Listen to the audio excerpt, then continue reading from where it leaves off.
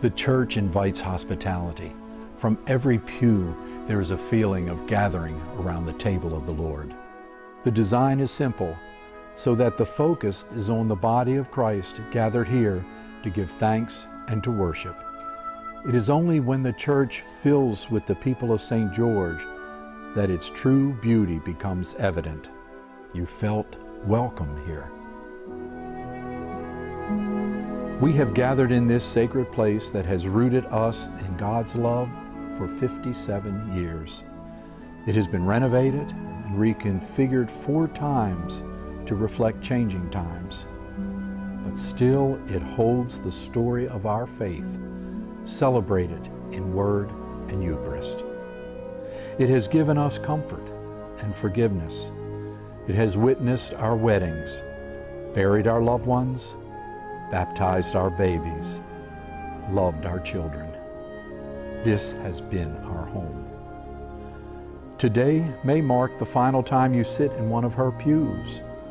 So it is with great thanksgiving for the many ways God has blessed our lives in this place that we gather for Eucharist here for one last time.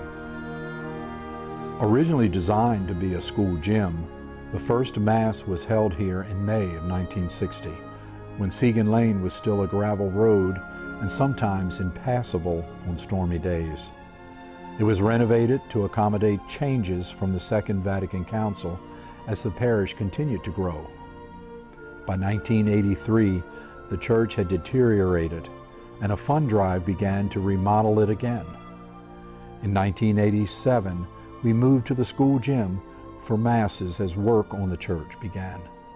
On Palm Sunday of 1988, the congregation joyfully processed from the gym to this newly renovated worship space.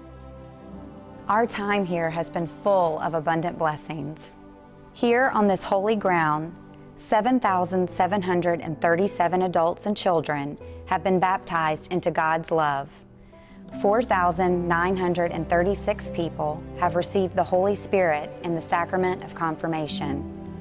470 have been received into full communion with the Church. Some 1,526 weddings have taken place here, as well as 1,518 funerals held in hope.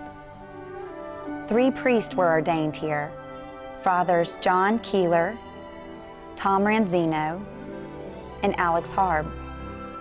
At least 6 priests celebrated their first Masses here: Fathers Tom Ranzino, Greg Daigle, Tony Russo, Brad Doyle, Josh Johnson, and Alex Harb.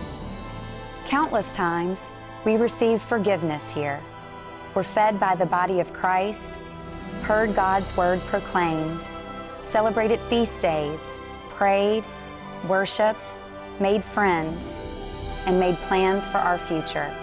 We now come to a bittersweet end, knowing that we move forward into the promise of future, still bound together by our love and willingness to serve our Lord Jesus.